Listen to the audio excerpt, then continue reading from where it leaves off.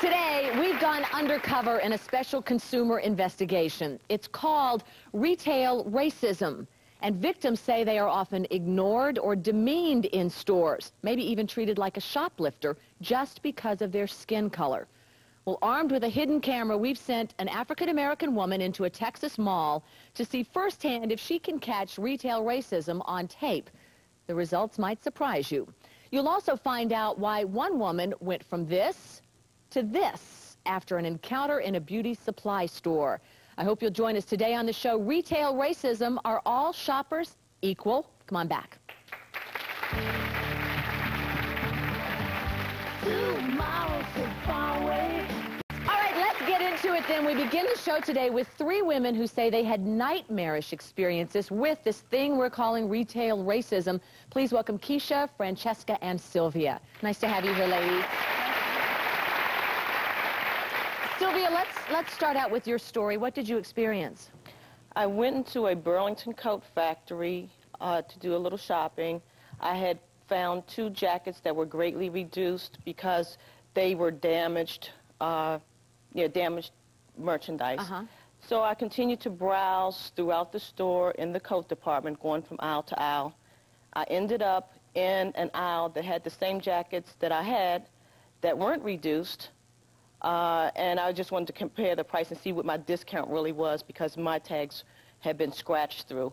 I leave the aisle. I'm standing at a display looking at hats, and a woman walks up to me and says, ma'am, may I see the jackets that you have? I give her the jackets that I have in my hand, and she asks me where did I get them from, and I tell her. At this point, I say to her, well, what's the problem? And she says, the more expensive coats cannot leave the department without being escorted to the front. And now, what price coat are we talking about? The coat on sale, $30. Not on sale, $50. Okay. So I'm a little upset about this. Plus, she's being rude in the way that she's approaching me and talking with me. And I say, well, I'm standing perfectly still. I'm not trying to leave the department. And if it's about the expensive versus non-expensive, I've bought coats here, $200, and I've never been escorted to the front. So she walks off in agitation. I go to the front. I ask to speak to a manager. The manager comes over. I explain what happened to him with the sales associate. And he tells me that, that I misunderstood her intent, that she was just doing her job. And I disagreed with him, and I said that I felt that I was being harassed. And he told me... Now, let me ask, what were you hoping to get from at that moment? Did you want him to say he was sorry and admit some wrongdoing? What were you hoping for? I wanted for him to tell me or at least apologize for my experience. Express some concern over this. Express some concern, show some sensitivity to my experience there, and to show him that there's a problem here. So he tells me that I'm making an issue out of a non-issue. And at this point, I see that he's being as insensitive to me as the woman. And I say to him, I said, as a customer, I don't feel satisfied that you're being sensitive to the complaints I'm bringing to you as a manager. And I said that... Is this a white manager? Yes, it is. And I say to him, you're as much of a problem as what I'm bringing to you, because you're not even trying to listen to what I'm telling you.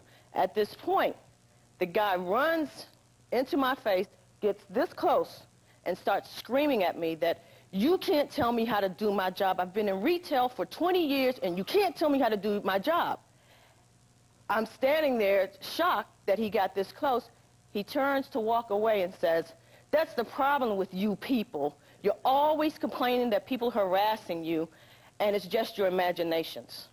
The people from the Burlington Coat Factory know that Sylvia is here today. I'll share with you a bit later on something that we uncovered as we were producing the show, and also their response to you as we continue with this topic. I want to get into the story with these 2 ladies, sisters. Yeah. You were out shopping, and one of you's in the dressing room trying on some clothes. Yeah. Yes. Was that you, Francesca? That was me. I had shopped at this department store on 2 different occasions.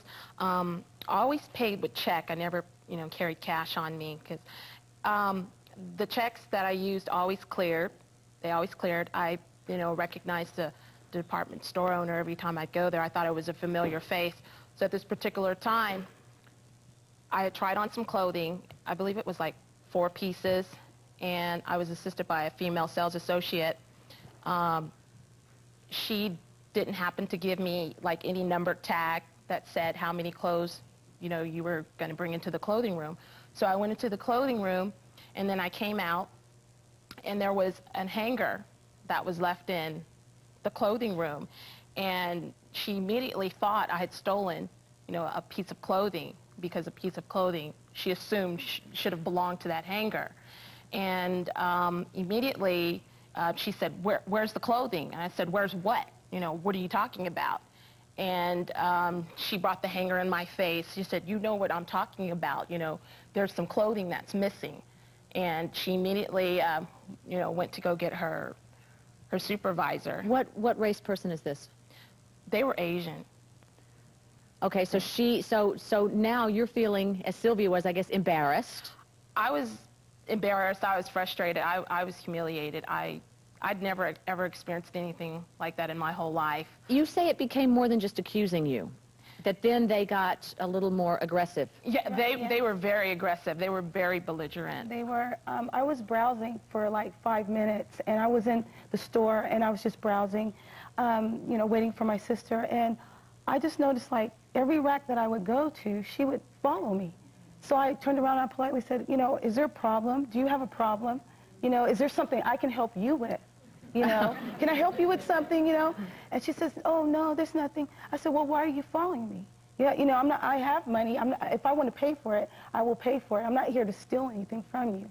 And then, so 5 minutes into browsing or whatever, I hear all this screaming from the top of her lungs, screaming, you have this garment, you have this garment, And at this point, it became very hostile because there were like 4 other workers. We were planning on leaving the premises, to contact the police. They barricaded themselves against the door. They would not leave. Yes. They held us hostage, forced us to the back of the clothing room, 2 females. This is scary. They forced us to the back of the room, and they made us strip. I was scared for my life. I was scared for my life. Yes, she sure did. I did. I was scared for my life. We're stunned out here, right? I mean, it is unbelievable that, you didn't have any recourse. Now, what were you saying? Why are you doing this? They were shouting, they were screaming. They were going berserk, and I started panicking for my life because at first I thought they weren't that serious. Right. Do you feel this happened because you're black? I do. I do, because of the fact, I don't know in the past if they had any experience with, people of color coming in there trying on clothes, or, they might have stolen something in the past or whatever. But I feel that she probably, or the people there, had this sense of, oh, okay, they're going to come in here and steal something or whatever. And that's what we want to discuss today. Are there cultural biases that are built in to the retail industry? Is this another reflection of racism in our country? Later on, we're going to show you the surprising results of our hidden camera investigation on retail racism. But next, this woman is risking her job at a national discount department store to tell us why she only keeps her eye on black shoppers. Stay with us as we continue our Consumer Report, Retail Racism, Are All Shoppers Equal?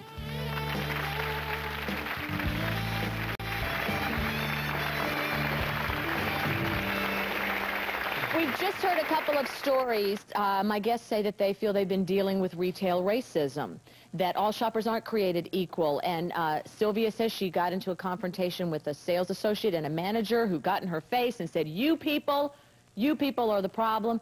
And Francesca was strip searched when a sales associate said they thought she had stolen something. So having recapped, your turn.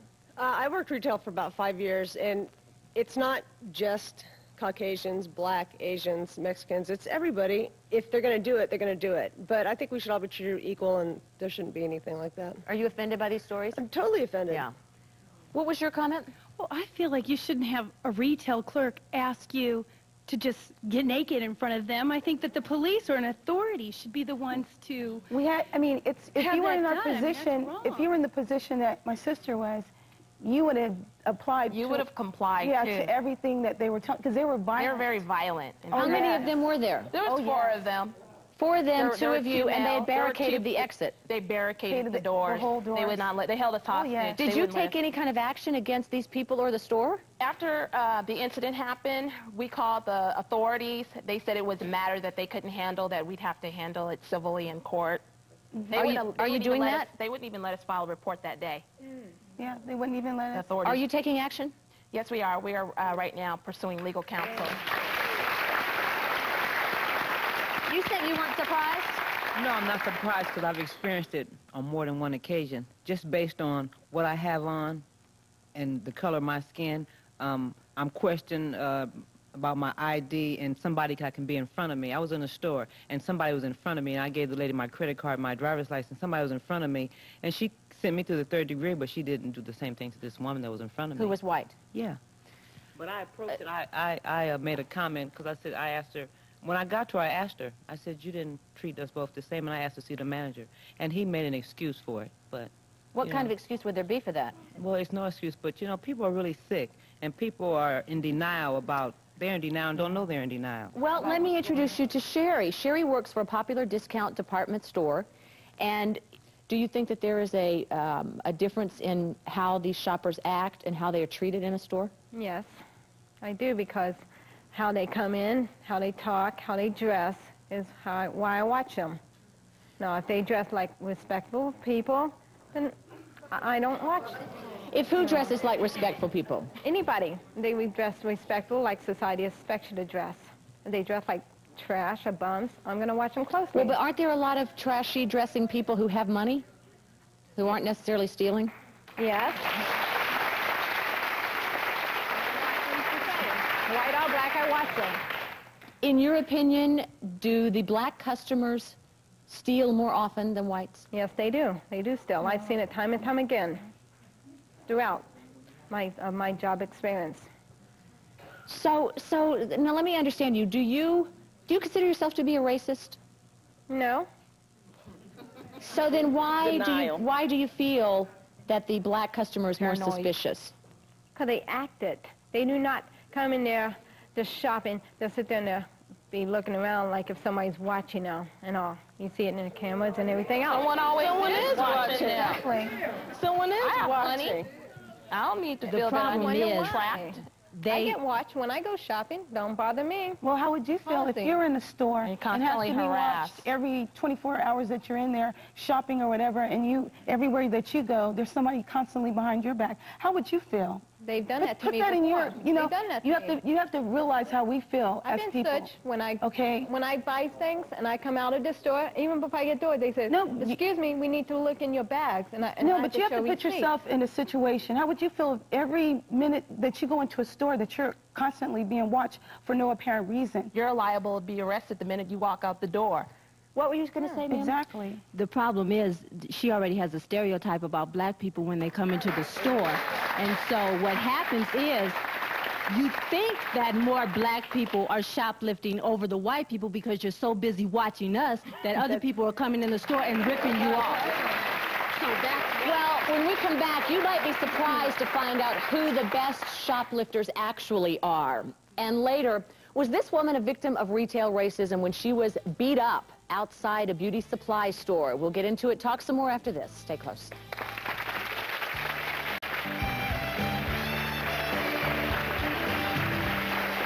We just heard Sherry, who works as a sales associate in a national chain, say that she watches the black customers more because she believes that the black customers steal more often. Is that right?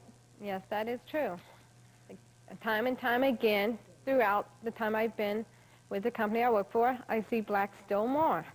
And it's constant. I haven't had a white person steal from me yet.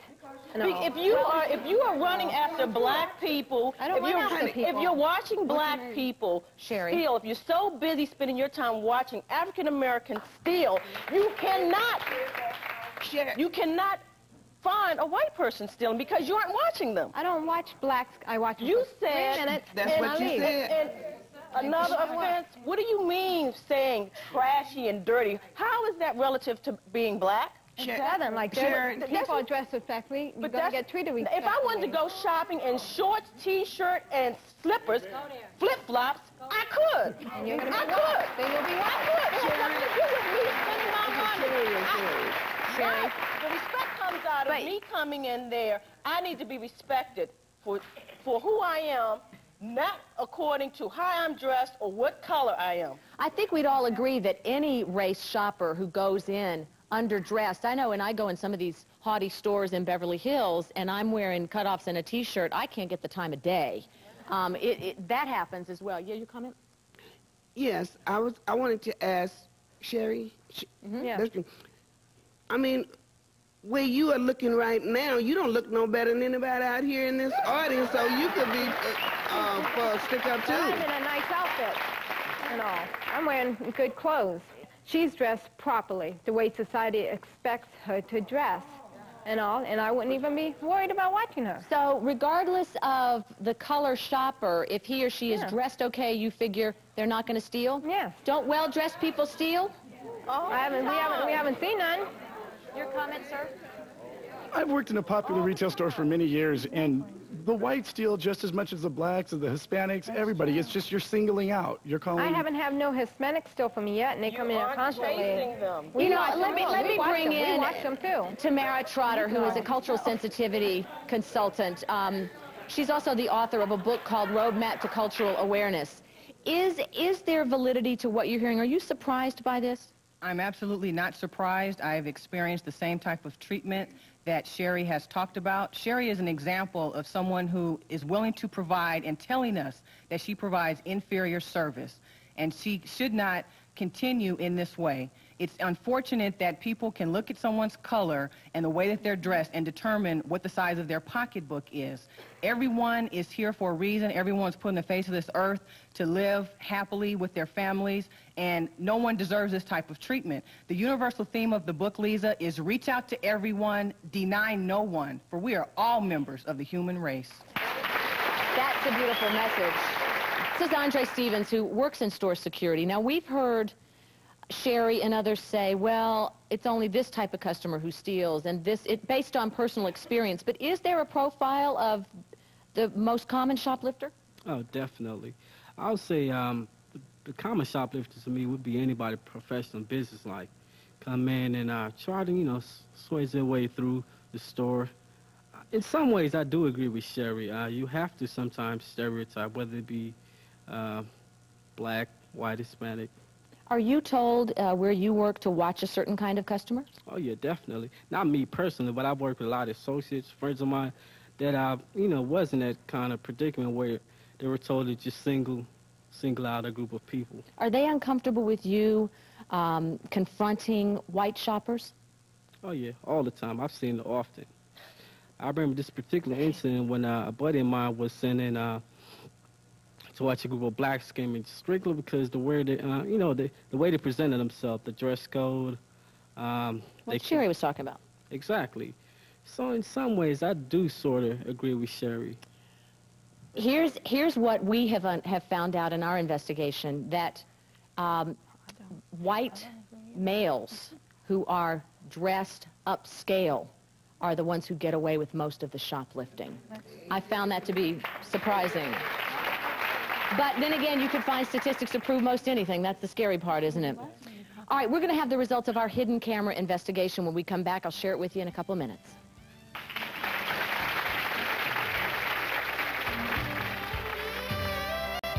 Do you have an unusual talent and you think you should be a star? Well, maybe with our consumer report on retail racism. And often the discrimination can be blatant, as we've already heard today, but sometimes it can be a subtle display. We thought that we would try to see if we could find an example of retail racism on videotape. So we equipped our brave volunteer, Phyllis, here with a hidden camera in your eyeglasses, right? Yes. We sent her into a mall in Texas, her home state.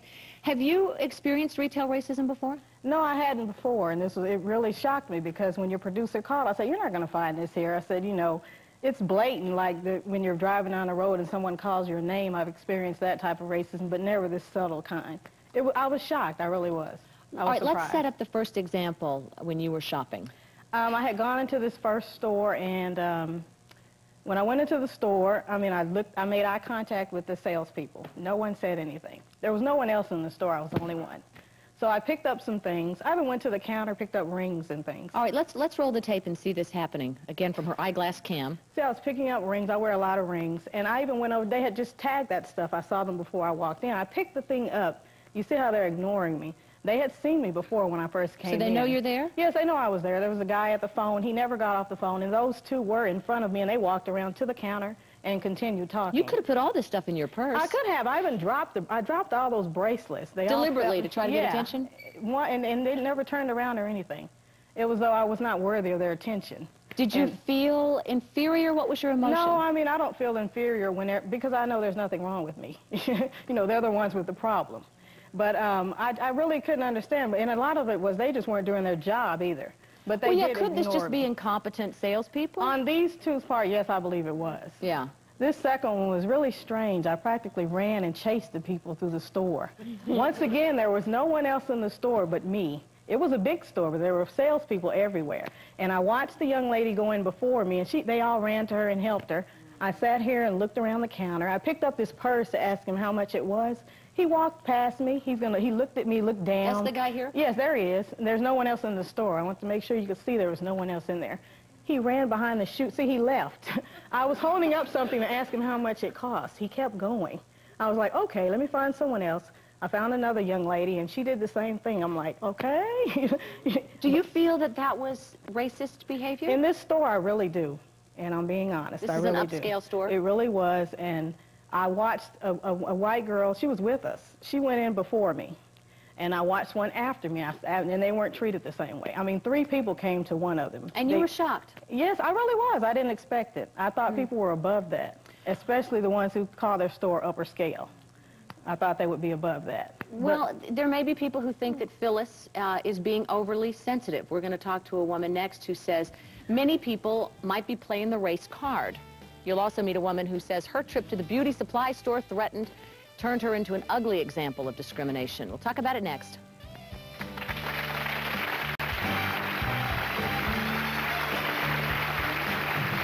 I want you to meet Essie DeLoma. Hi, Essie. She's a sales associate in an upscale department store. Now, what do you think about our hidden camera investigation? And by the way, we had no idea how this was going to play out, and neither did Phyllis. We got what we got, and we showed it to you. Well, I think that a lot of the times people are looking for something. They think it's racism. It could have been the fact that maybe the girls were talking about when they were going to go to lunch, and they just, you know, they were focused on that rather than you. You could have been a white person, and they wouldn't have, you know, paid attention to you. With those two, I believe they just weren't doing their job with those two. Well, I'm in management, and I've trained, my girls know that, you know, any customer, their money is just as good as anybody else's. And if there's 2 people standing, they're going to get to whoever they can get to first, regardless of the color of their skin, regardless of anything. Do you have customers who, in essence, come into the store looking for trouble? I think so. I think that if there was a problem with a return or a customer didn't get greeted, they're going to say it's, you know, a race issue. Whether if it was someone that didn't see a race issue, they would just excuse it as maybe they were busy or maybe something else was going on. Do you think that there is a case where people can be hypersensitive and are just a chip on the shoulder? I believe they can be, but and that's why I like that there were 2. We had more than one incident, so I saw the difference. I'm not hypersensitive or anything. I know that they blatantly did not want to wait on me because I was black. I watched the other cases before and after me, and we did the exact same thing. So that's why I'm like, what else could it have been? This doesn't just happen one race targeted towards another, although it certainly may be more prevalent in one community. My next guest had a different experience, a tough one. She says that her trip to a beauty supply store turned into quite a nightmare. She feels that she was racially discriminated against, and she barely survived to even talk about it. We're going to call her Ann. She wishes to keep her identity partially hidden for safety reasons. This was scary, what happened with you. Yeah. You were in a beauty supply store. I had gone into a beauty supply store to purchase a perm. There were maybe 3 customers. You know, it was in a mostly Hispanic part of town. The customers that were there looked more Hispanic than I do, and the sales clerk was black.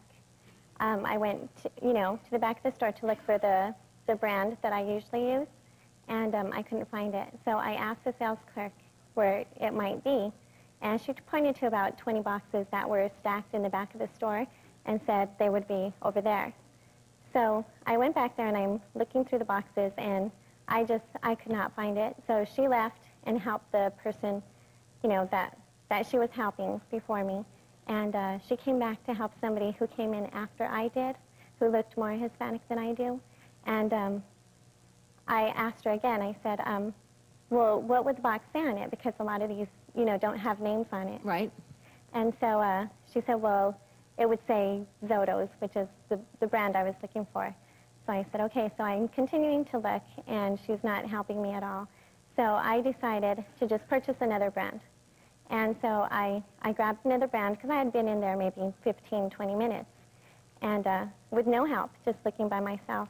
And I went to the register where she was, and I asked her, well, did you just start working here? And she said, yes, I did. I said, well, you're not very helpful, are you?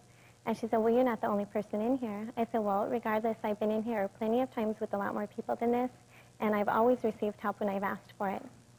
Then she told me, well, you know, I don't need your... And gee, that seems rather unprovoked. My gosh.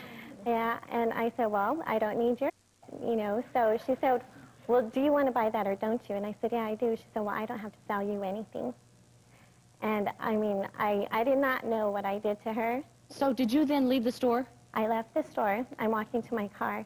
She was the only sales clerk in the store, and there were customers inside. She came out of the store after me. Now, imagine this scene. You go ahead to your car and boom, boom, boom, boom, boom. Here comes the sales representative. So I'm walking out to my car, and I just remember her right in my face, just yelling at me. And she raised her hand to hit me, and I pushed it away, and she slugged me in my face. And that's all I remember. That's all I remember. Because she hit you so hard you passed out? Yes, I was knocked unconscious. And your injuries were so severe that you had to be taken by ambulance? Yes, well, I woke up in the ambulance, and there were about 10 witnesses that saw everything going on. And when I got to the hospital, I had 2 black eyes, a broken nose. I had to have 13 stitches on my lip, and I had a hole in my eardrum. Can you imagine, after you passed out, she must have just laid into you? She did. She hated me for some reason. I don't know what it was. We're going to continue with this horrific, nightmarish story in just a couple of minutes. Now, in this case, you were a victim of mistaken identity because you are, in fact, Hispanic. Am I right? Mm-hmm. She didn't know that. No. Do you think she would have treated you differently? I think so. All right, but for this lady, she says that being white in a predominantly black neighborhood has been an eye-opening experience for her. We'll talk more after the break.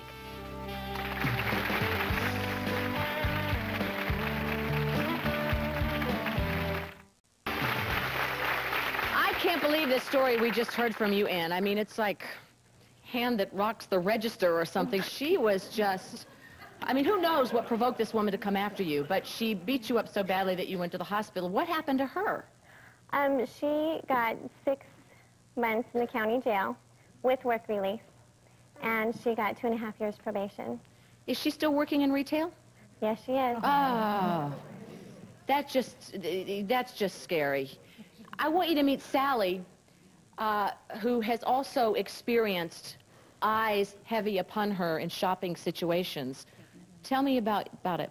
Well, my family and I moved to Nashville, Tennessee about 2.5 years ago, and we live in a predominantly black neighborhood. And I had never experienced any type of racial discrimination in my entire life until we went shopping at the local grocery store, fast food restaurants, and gas stations. And there, what happens to us is the retail people are predominantly black, because that's the area we live in. And when we go into the grocery store, they won't wait on us. They make us stand for hours. We've been to fast food restaurants where we've been made to, wait for like an hour and a half for a pizza that we've called in for. Other people come on off the street, black people, they get waited on, they make their order, they leave, and we're still waiting. We've waited up to an hour and a half to get served. So you're saying you know how they feel? Exactly how they feel. And I don't know if it's that I know exactly how they feel. It's something that's new to me. When it first happened, at first we were just really shocked. And after, when it continued to happen to us, we began to feel that there must be something wrong with us. And Other than your color. Well, no, they made it obvious it was our color. Tamara, you know, we've heard examples of white on black, black on white, and Asian on black, and Hispanic on what they thought was Caucasian. The sad reality is we do this to each other. Yes, bigots come in all colors. They're not exclusive to any one race. And I think that people need to not let that one negative experience generalize everyone of that ethnicity. There are criminals in every walks of life, in every profession, in every background. And it's important for us to treat each person with respect and the dignity that we all deserve as people. Thank you.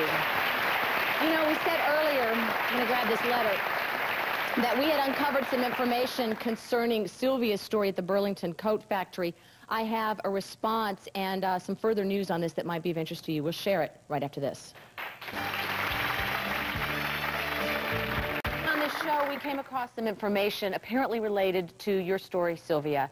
Apparently, there is a lawsuit involving discrimination at some Burlington coat factories. And there was a newspaper article that we saw in which some former employees claimed that code words were actually used when African Americans would come into the store.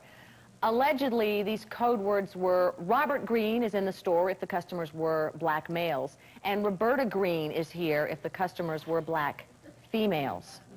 I know you filed an official formal complaint with the Burlington Coat Factory. What response did you get? I was sent back a letter that looked like a form letter, basically saying that they apologized for my experience in their store and that it was their policy not to have employees treat customers like this, and that they would investigate it to see if it was a meritorious claim. Are you satisfied with that? Well, not really, because since I got that response, I gave them what I felt was a sufficient amount of time to get back with me or say something. So I waited about 2 months, and I called a number that I had talked to someone at before, but I kept getting voicemail, and I kept leaving a message saying, could someone please call me back and let me know the status of this investigation and what has happened. Well, we did get a response, and I appreciate this response from the chairman of the board at Burlington Coat Factory, and obviously we have had to edit the lengthy letter, but in part he says,